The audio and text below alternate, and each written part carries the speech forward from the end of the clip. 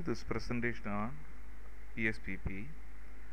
In this session, we will explain the background behind PSPP, its application examples, and set the stage for a hypothetical case study involving PSPP. So, what is PSPP? PSPP is an open source alternative to the proprietary statistical package SPSS. SPSS is the most commonly used statistical package for performing various levels of statistical functions on data. So PSPP has emerged as the open source alternative for this, and all kinds of analysis can be performed using PSPP. So what do I use it for?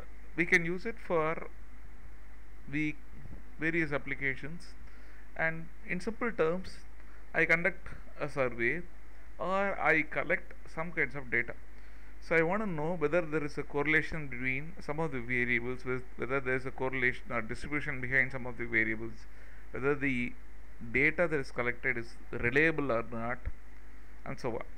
So for that, I can use statistical functions, and these statistical functions are easily coded using these tools. There are two examples. The first example is taken from the source given in the slide. The second example is our own example. So in the first example, a marketing research firm wants to look at the size of the soda bottles, size of the soft drinks, and the food that the consumer consumes. Whether the food that the consumer consumes influences the soft drink that is being ordered by a customer. Is there a correlation between them? Now, the second example, that a teacher wants to investigate the chances of a student succeeding in exams, and looks at various factors such as attending classes regularly, availability of technology with the students, past academic record, family background, and distance from the institution.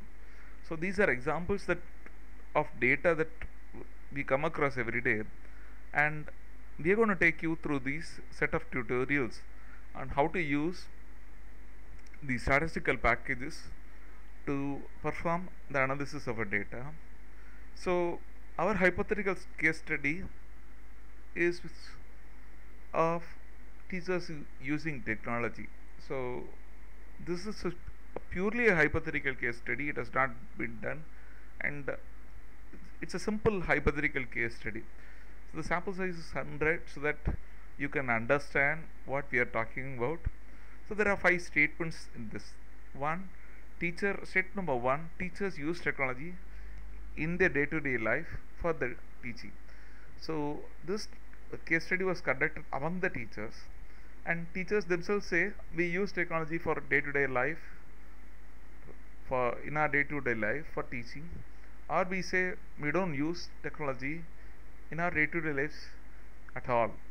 So the study factors, there are 5 factors. Teachers either strongly agree or they strongly disagree. The next statement is technology penetration among the teachers is very high or very low. People agree or disagree. Then there are 3 subjective factors.